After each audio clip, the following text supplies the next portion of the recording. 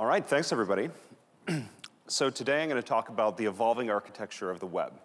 And when I talk about the web in this presentation, I'm not talking about front-end technologies like HTML or JavaScript or even back-end technologies like Ruby on Rails or Docker. Instead, I'm going to be focusing on the underlying technology and infrastructure and protocols that web services are built on.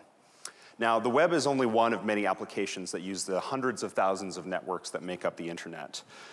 And privacy is a high-level goal that many people agree that the web should provide.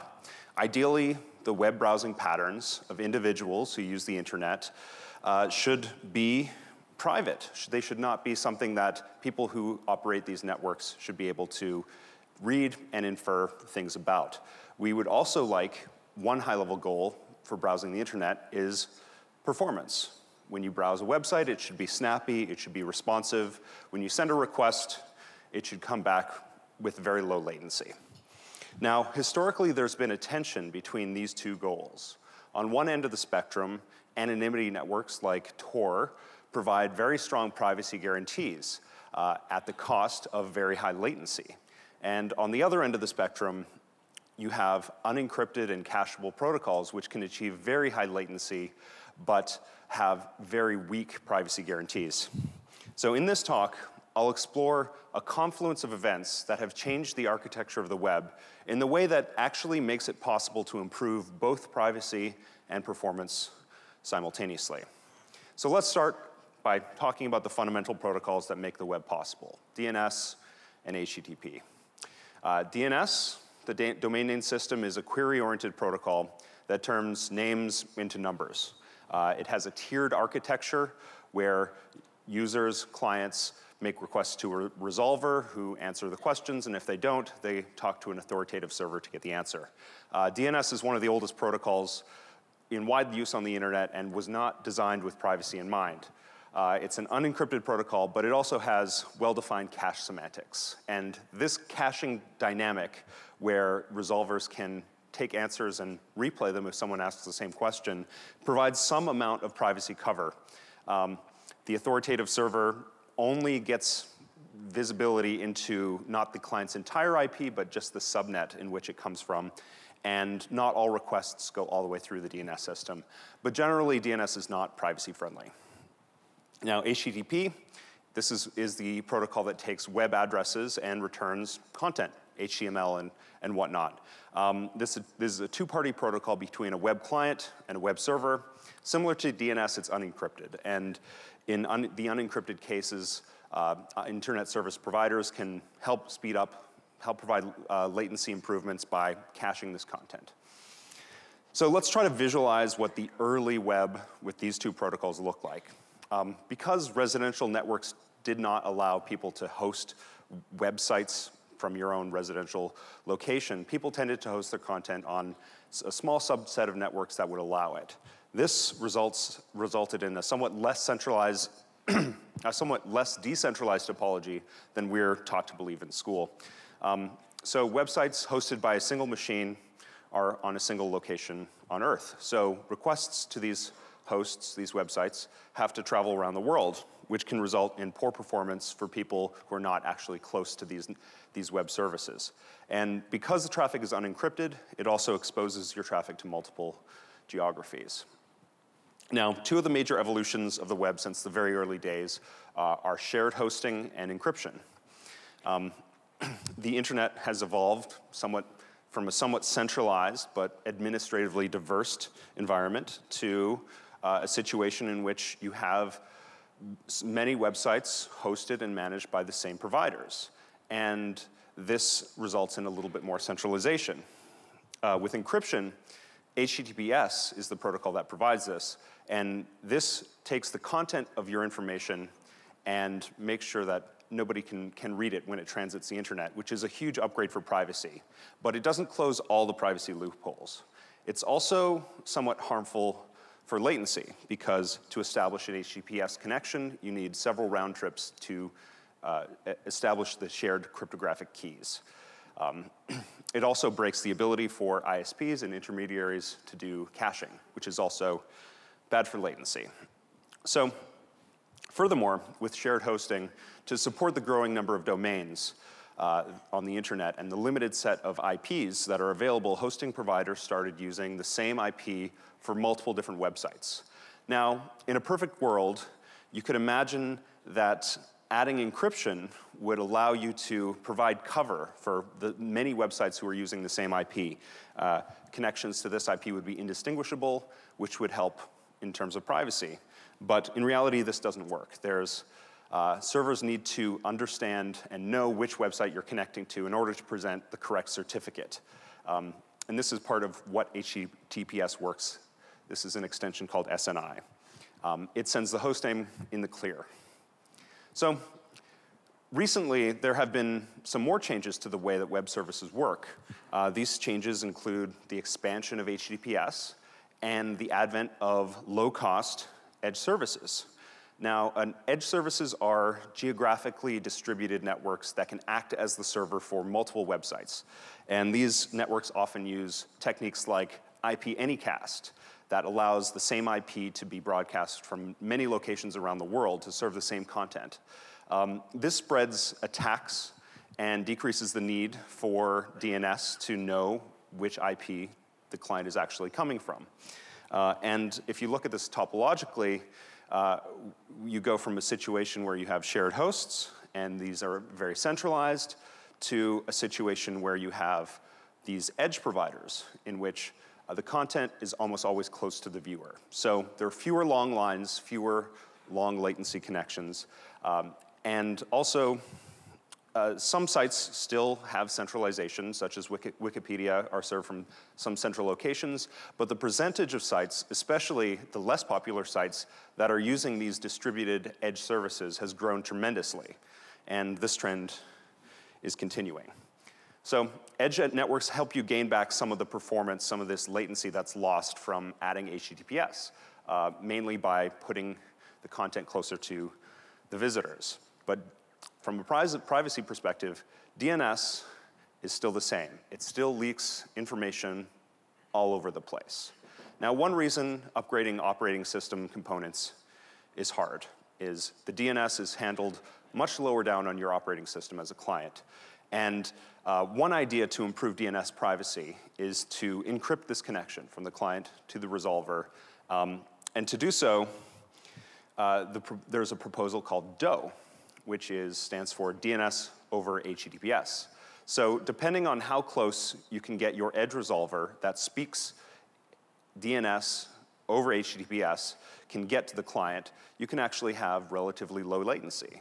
So even with DOE in place, this helps encrypt your DNS traffic. But even with DOE in place, SNI leaks the hostname over TLS, which is still a problem. So stepping back, SNI is one way in which any network that sees your traffic that is in between the client and the server can know which domain you're trying to access. Can this be improved? Is SNI a deal breaker? Well, you can't keep everything hidden online. But with edge services that span many domains, you may be able to hide in a crowd. Now, this is a diagram of how you access a site over HTTP 1.1, the most common version of HTTP before the last couple years. Say you have a site called burrito.com and another site called beans.com, and you want to hide the fact that you're going to beans.com. And both these services are using the same edge service, both these websites. So both DNS and HTTPS put the host name in the clear on the network through HTTPS on SNI and through DNS, assuming DOE is not deployed. This also leaks the fact that you're going to both websites. In recent years, HTTP has been upgraded to a new protocol called HTTP 2, which allows you to make multiple requests on the same encrypted connection in a multiplexed way. It also technically allows you to send requests to multiple domains over the same encrypted connection. And this is actually done automatically by browsers as long as two things are present.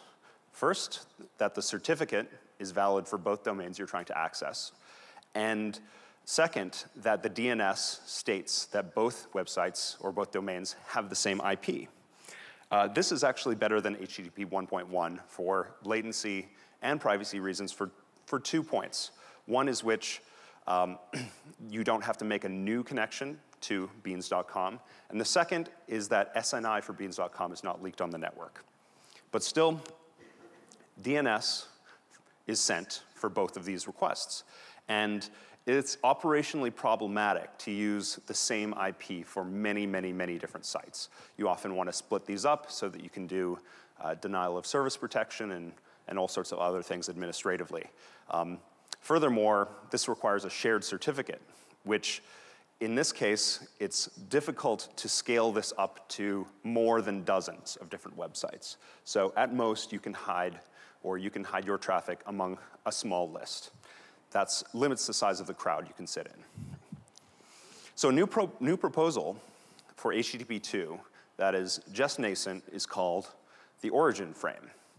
Now, what the origin frame is it lets the server give the client a list of domains that are available without a DNS lookup. And you can think of this like moving the DNS request from DNS into the HTTP 2 tunnel. This results in one less DNS lookup, which is good for latency, but it also helps protect the fact that the server is exposing that it can serve these multiple domains. Now, this is better. This blocks the DNS leak for beans.com, and it doesn't allow you to, it doesn't force you to use the same IP for all your websites that are hosted on the same place, but it does still require you to have this certificate that covers most places. It would be better to use multiple certificates. So the question is, if you can move the DNS into the tunnel, into the encrypted tunnel, why not also the certificate?